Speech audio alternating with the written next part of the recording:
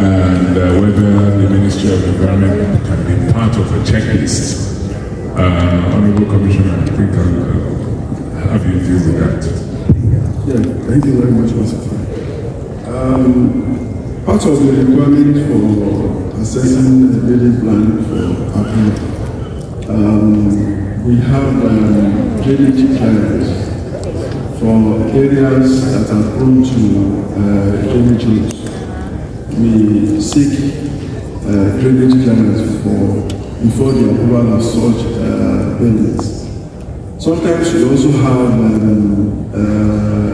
Ministry of Transport clearance.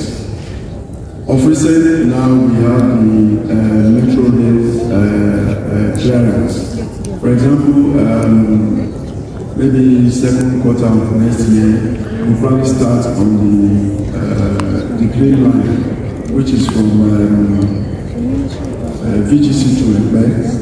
So, but again, in the master plan, it's already there. If you look at the road that are going down from Ekpe down to around this one, on both sides of the road, you have some reasonable land as right of way. But again, in our usual way, we find that people are approaching to it. But anytime we are ready, we go in there and change. So normally, for areas that are prone to drainage roads, we normally see drainage clearance before approvals are given. And again, I've said every approval that goes out, it carries the name of approving officer. So in case of anything, it can be traced to that particular officer, and if there is a need for penalty, he or she will be summoned to face the consequence. So that is regularly done.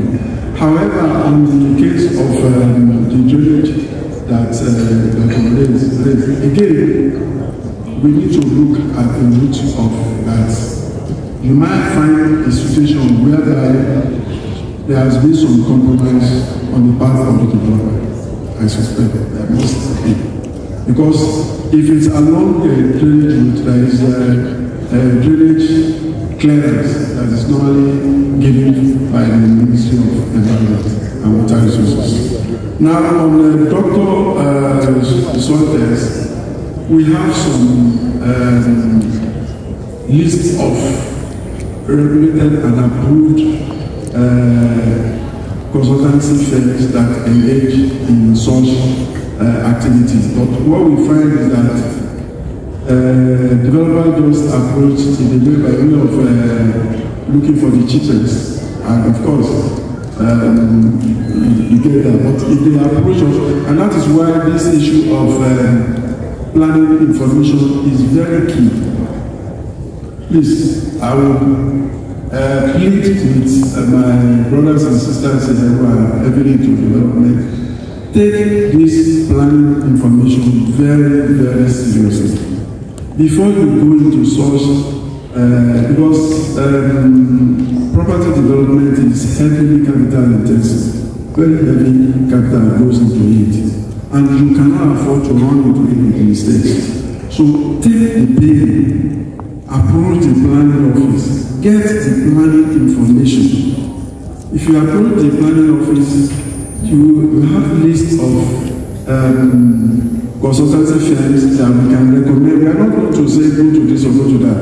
We'll give you a list of those that we have been dealing with, and we are sure that they can give us a reasonable result.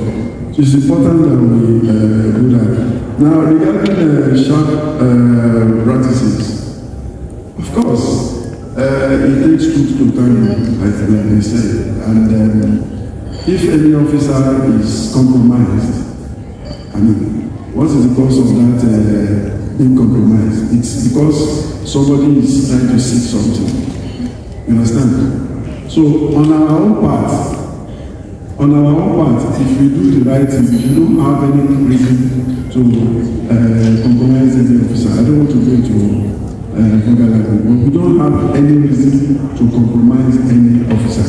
And if we follow the system that is mapped out today, once you get your approval, planning permit, you approach the LABSCA, building control.